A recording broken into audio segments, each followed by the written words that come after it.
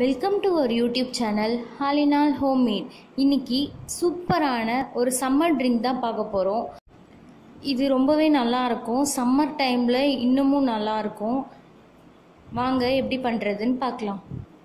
Sabja seat எடுத்திருக்கேன். இது 20 நிமிஷத்துக்கு முன்னாடி ஊற வச்சு எடுத்து வச்சுருக்கேன். இது எல்லா சூப்பர் மார்க்கெட்லேயும் கிடைக்கும். அடுத்தது சேமியா. வீட்டில் இருக்க சேமியா தான் நான் வேக வச்சு எடுத்து வச்சுருக்கேன்.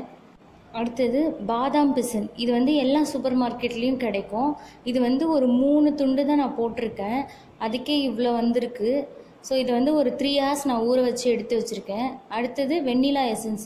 நீங்கள் எந்த எசன்ஸ் வேணாலும் யூஸ் பண்ணிக்கலாம், இல்லைனா ஏலக்காய் பொடியும் யூஸ் பண்ணிக்கலாம். அடுத்தது பால் எடுத்திருக்கேன். இது காசின பால். இதில் 4 டேபிள் ஸ்பூன் சுகரும் வெண்ணிலா எக்ஸ்ட்ராக்ட் 1/2 டேபிள் ஸ்பூன் ஆட் பண்ணியிருக்கேன். மிக்ஸி ஜாரில் நல்லா பிளெண்ட் பண்ணி வச்சுருக்கேன். நொர வர அளவுக்கு. பாதாம் 1-2 பொடி பண்ணி வச்சுருக்கேன். வாங்க எப்படி பண்ணுறதுன்னு பார்க்கலாம். கிளாஸில் பாதாம் பிசின் ஆட் பண்ணுறேன். ஒரு டேபிள் ஸ்பூன் ஆட் பண்ணிக்கோங்க. அதுக்கப்புறம் இதில் சப்ஜா சீட், ஊற வச்ச அந்த சப்ஜா சீடை ஆட் பண்ணிக்கோங்க. அடுத்தது சேமியா, அதையும் நீங்கள் இதில் ஆட் பண்ணிக்கோங்க.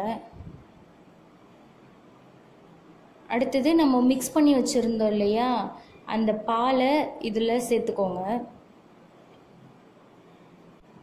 பிளெண்ட் பண்ணி வச்ச அந்த பாலை இதோட ஆட் பண்ணிக்கோங்க. இதுக்கு மேலே நம்ம ஐஸ்கிரீம் ஆட் பண்ணலாம். இது ஆப்ஷனல் தான், ஆனால் ஆட் பண்ணி சாப்பிட்டிங்கன்னா இன்னும் சூப்பராக இருக்கும். ஐஸ்கிரீம் ஆட் பண்ணிக்கோங்க. அதுக்கு மேலே நம்ம பாதாம் ஆட் பண்ணுறோம். இது நான் 1-2 பொடிச்சு வச்சுருக்கேன். அதை ஆட் பண்ணிக்கோங்க. அவ்வளோதான், ரெடி ஆயிடுச்சு. இதை ஃப்ரிட்ஜில் வச்சு கூல் பண்ணி சாப்பிட்டிங்கன்னா சூப்பராக இருக்கும். கண்டிப்பாக வீட்டில் ட்ரை பண்ணி பாருங்கள். பாதாம் பிசின் இதில் ஆட் பண்ணியிருக்கறனால உடம்புக்கு ரொம்ப குளிர்ச்சியும் கூட. கண்டிப்பாக ட்ரை பண்ணி பாருங்கள். தேங்க்யூ.